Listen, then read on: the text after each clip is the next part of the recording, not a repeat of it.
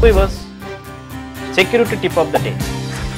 Never open your WhatsApp web on organization's computer or laptop. Using WhatsApp web introduces the risk of exposing sensitive information to unauthorized individuals. WhatsApp web can also be susceptible to phishing attacks and malware threats, which can be potentially compromises organization's network. Therefore, it is always a good practice not to open WhatsApp web on organization's computer or laptop, or if you use, make sure to log out immediately after using.